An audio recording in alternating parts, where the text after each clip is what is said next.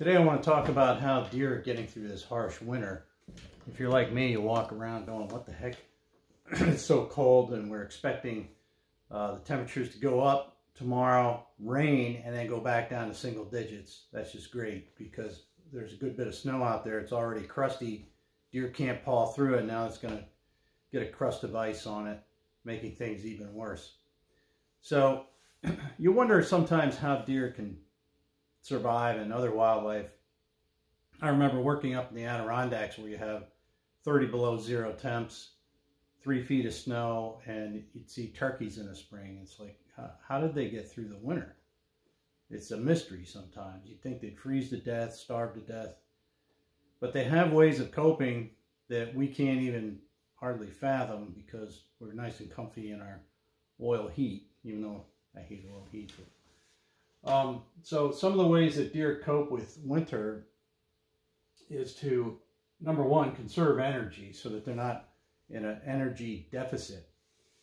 They spend about 75% of their time resting in the winter. So even more importantly though, they rest in areas where they can grab a little thermal energy from the sun. So you're going to find them on the south slopes. They're going to be out of the wind. More important than sun would be the thermal cover of conifers. So we rest in conifer thermal cover. And one of the things that you can do to manipulate habitat and make it better for deer is to plant things like spruce, fir, hemlock, things like that, where the leaves come all the way down to the ground and stay there. That way you're cutting wind.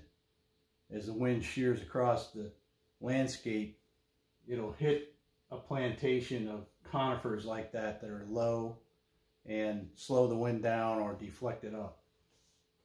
So they can lay on the lee side of that and stay warm. And then if you had conifers on a south-facing slope, even better. Okay, a couple other things they do is they can use paleo erection, which is just a fancy term of saying they make their hair stand up a little bit. If you ever noticed when you're hunting and you're bundled up and you're sitting in your stand nice and still, you don't really feel cold, and then when you get up and start walking around and moving air through your clothing, you start shivering. That's because you've been trapping air and insulating yourself when you're still.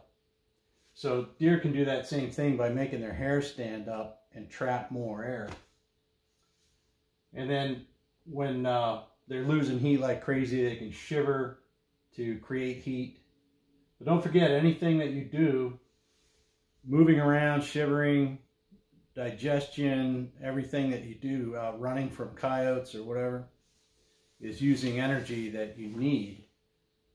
And it's very critical for them not to burn all that up in the wintertime and freeze to death. And I said before, radiant heat, anytime they can get some sun. The other thing they do is reduce their metabolic rate, so they don't quite need as much to eat. In times of scarcity, you find that animals will reduce their metabolic rate. And if you go down to southern Texas or Mexico, you'll find that deer reduce their metabolic rate in the summer when food is less palatable. And up here, it's wintertime. They don't have any palatability, and they can't keep up. There's an energy deficit the whole time. And that's where the fat storage comes in. And that's where another place we can manipulate the habitat so that deer are good and fat going into winter. So anything you can do food plot wise to pound a lot of fat into those deer. Some of my better properties that I work on that have the population in check and plenty of food, more than they need, when you kill a deer and you gut it out, you can see mass quantities of yellow fat around their organs, kidney fat, intestinal fat. And then they have the obligatory fat, which is fat that they will always lay on their back. Everybody that has skinned a deer, you see that layer of fat on the backside. The thicker that is, the better.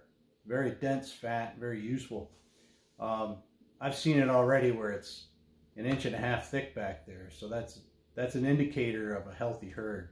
But the best indicator is that fat that's in around the kidneys. Short feeding excursions. This is something that is an interesting thing because you'll often see deer feeding in the afternoon when the air is still. It's not a windy day and it's a sunny day. You'll see a lot of deer up feeding because they can soak up some sun, get a few calories, get something in their rumen, and you'll see them in the afternoon feeding. Now this is just a rudimentary chart, but it shows that deer have, what I'm trying to illustrate is that the timing of feeding is a very narrow window. So here's your evening feeding, and it's a real skinny spike. So all deer are eating right at that sundown point. Then there's a broader increase in the middle of the night when the wind is died down. It's not windy at night. So they feed kind of at a low rate, but a longer period of time, if that makes sense, in the middle of the night. And then there's a small morning feed, okay? So that's how deer cope. I mean, conserving energy, reduce their metabolic rate, lots of rest, and trying to sit in the sun, get out of the wind. So they need a place to do that, and they need a place to forage. If you want to look at the video that I did last week on how to and what to plant for deer browse in the wintertime, I'll put that in a link down in here somewhere. All right, I'll see you on the next video, and stay warm out there.